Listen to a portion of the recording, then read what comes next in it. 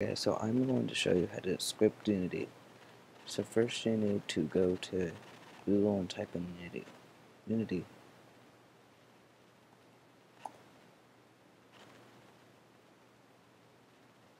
Now what you want to do is download this and get it for whatever platform. It should look something like this.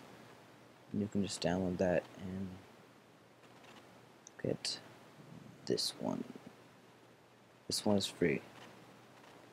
So after you download it, you're just going to drag and drop it, and then you're going to open it, and it's going to look like something like this.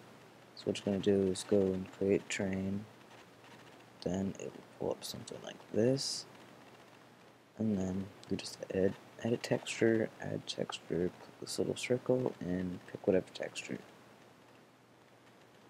So I just have this little guy here.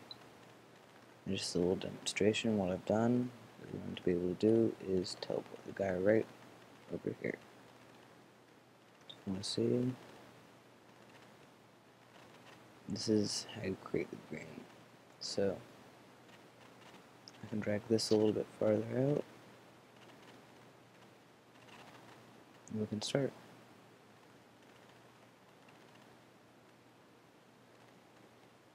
And then he will pop over here.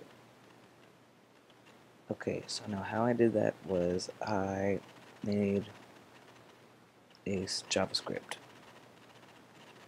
Now how you're going to do that is you are going to create some code which is going to look like that. So what you're going to do is just double click that, but to create that is you're going to do this and click JavaScript. So let me just open mine. So what you want to do is type var, which means variable, space, teleportTo, make sure you have a capital space, colon, then capital transform, then that little sign.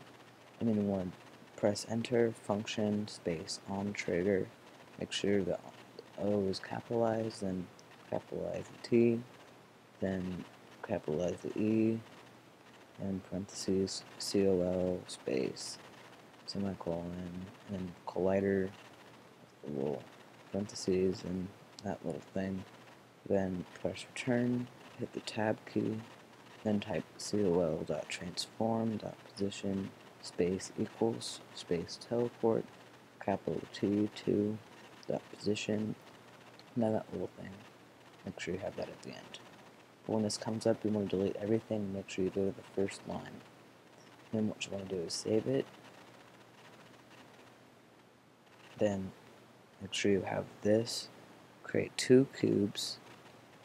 Name them something like teleporter, which you can name that. Make sure you have is trigger on, and name another cube which we are going to respond to, and make sure you have the is trigger on as well. And what that means is basically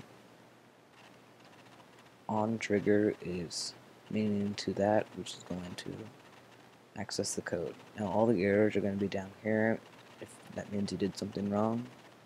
So now you want to click teleporter, drag the JavaScript over to the cube that you want to go to, that teleport to the respawn, and then this will come up on this little side, and you click the circle and make sure you click the one which you want to teleport to, and I click that, and then that's basically it. And then you should add a third-person controller, and then you could enter the game just like this and basically teleport to wherever you want to.